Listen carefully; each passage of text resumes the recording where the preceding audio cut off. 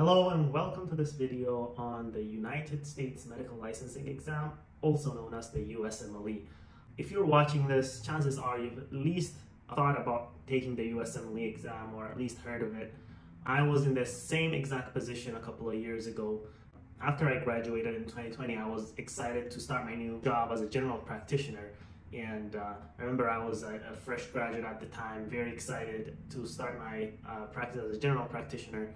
And I found out there were 150 other general practitioners applying for 4 jobs. So that was the driving factor that drove me to research other opportunities. I remember at the time I stumbled on a YouTube video just like you did right now. So if you're an action taker and you wish to practice medicine in the US, then you're in the right place. In this video, we'll take a look on what the USMLE is, the eligibility criteria for IMGs, as well as the preparation strategies. So if you are interested in any of those things, then let's get right to it. So what is the USMLE is the first thing we need to know, right? So the USMLE is an exam that assesses physicians' ability to apply medical knowledge, skills, and understanding of clinical science to practice of medicine. This is the formal definition on the USMLE website. Basically, it's required for medical licensure in the United States, and it is sponsored by the Federal State of Medical Board and the National Board of Medical Examiners. Essentially, anyone that would like to practice medicine in the United States as a physician would need to go through the exams. So what are eligibility requirements, right? If you're an IMG and you just heard about it, you might be wondering, oh, what do I need to do to take the exams? Am I even eligible to take the exams? So that was one of the questions I asked myself when I started as well. So there's only a couple of things that is required. I'm going to read it off to you. If you're an IMG, you must have completed medical education at a school listed in the World Directory of Medical Schools. This is the current definition, but for now, you must have completed medical education at a school listed in the World Directory of Medical Schools. And you can go to the website right now, and I'm going to put a link in the description so you can check if your medical school is part of the World Directory of Medical Schools. I'm also going to put the link for the WFME, which will be starting from 2023. That will be the governing body. I'll also put the link for that in the description so you can check out if your country is eligible. So that was the first criteria, right? The second criteria is you must have completed all basic science courses required for graduation. So it doesn't say you must have graduated, it says you must have completed all the basic science courses. Those are your anatomies, physiology, pathology, typically during the first 2 or 3 years of medical school, right? So if you basically have completed the preclinical years, you can register for the USMLE exam and take your step 1. The third criteria is you must also obtain certification from Education Commission for Foreign Medical Graduates, or also called ECFMG.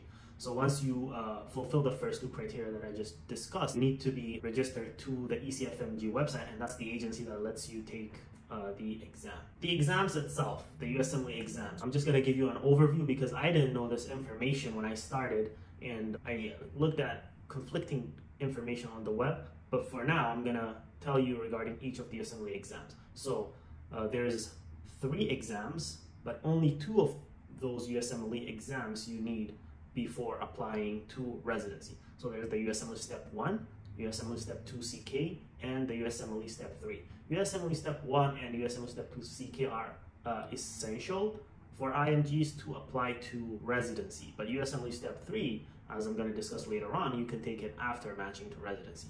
So what is the USMLE Step 1? This is the official definition. So the USMLE Step 1 tests the knowledge and understanding of basic science concepts, including anatomy, biochemistry, physiology, microbiology, pathology, and pharmacology. So these are the 6 subjects that are going to be tested in the USMLE Step 1. Basically, the preclinical education, or also known as basic sciences. I still remember when I took this exam, it was still graded, and I remember how ecstatic I was when I got my Step 1 score. And this could be you in 6 months, except it's pass-fail for you. So imagine you taking this exam in 6 months and what it would feel like if that's going to motivate you. The second exam is the USMLE Step 2 CK, which tests clinical knowledge and understanding of medical diagnoses, management, and prevention. So this is basically what we call the clinical years, or the clinical knowledge is what's being tested here. And currently the USMLE Step 2 CK is the most important exam for applying to residency, and you should be able to get a good score if you want to maximize your chance. And then, like I said, the USMLE Step 3 exam, which you can take before or after matching to residency, is the third of the USMLE exams. This also tests the ability to apply medical knowledge and understanding of biomedical and clinical science to the practice of medicine. So it's kind of a mesh between USMLE Step 1 and USMLE Step 2 CK.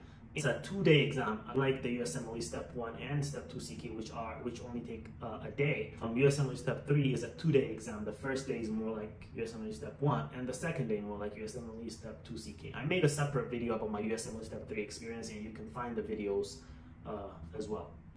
Usually people take USMLE Step 3 in their first year of residency, but if you have the time to take it before residency, you can do that as well. So in conclusion, USMLE is a very rigorous and comprehensive assessment of physicians' readiness to practice medicine in the United States. It's a set of exams. It takes a long time, but as an IMG, it's essential to know the eligibility criteria, the study materials, and preparation strategies to have a framework in your mind on how you're going to attack these exams and not only pass them, but score good grades that maximize your chances of matching to residency.